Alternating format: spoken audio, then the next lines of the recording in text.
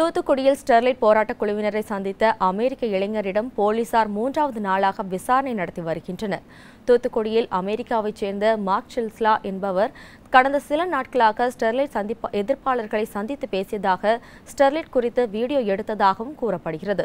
இதனையடுத்து தூத்துக்குடி போலீசார் அவரிடம் விசாரணை நடத்தி வருகின்றனர். இச்சம்பவம் குறித்து செய்தியாளர்களிடம் பேசிய மாவட்ட ஆட்சித்தலைவர் சந்தீப் நத்தூரி, அந்த இளைஞர் தவறு செய்திருந்தது கண்டுபிடிக்கப்பட்டால் உரிய நடவடிக்கை எடுக்கப்படும் என தெரிவித்துள்ளார். இதனிடையே அமெரிக்க இளைஞரை சந்தித்து பேசியதாக ஸ்டெர்லைட் எதிர்ப்பாளர்கள் பாத்திமா பாபு, ராஜா ரீகன், பிரெண்ட்ஸ் ஆகியோருக்கு தூத்துக்குடி போலீசார் சமன் அனுப்பியுள்ளனர். இன்விடேஷன் மேல இங்க வந்தாங்க, எதுக்கு தப்பான ஒரு விசா எடுத்துட்டு வந்தாங்கன்னு சொல்லி பல்வேறு விஷயங்கள் எல்லாமே என்கொயரி நடந்திருக்கு. டெஃபினெட்லி நீங்க சொன்ன போல வயலேஷன் பண்ணா will take legal action. What ever is as per rules will take necessary action.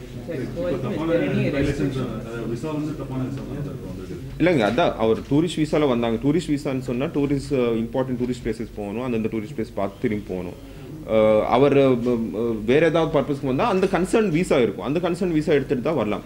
So அதுக்கு சரியான ப்ரூஃப் இப்போ கேதர் பண்ணுறாங்க போலீஸ் சைடில். அவர் எக்ஸாக்ட்லி எதுக்கு வந்தாங்க, என்ன பண்ணாங்க, நம்ம டிஸ்ட்ரிக்ட் டூரிஸ்ட் பிளேஸ் தான், பட் அவர் இங்கே வந்து பண்ண ஆக்டிவிட்டிஸ் என்னன்னு சொல்லி போலீஸ் டீட்டெயிலாக இன்வெஸ்டிகேட் பண்ணுறாங்க. அது சரியான ரிப்போர்ட் வந்ததுக்கப்புறம் வில் டேக் ஃபர்தர் ஆக்ஷன்.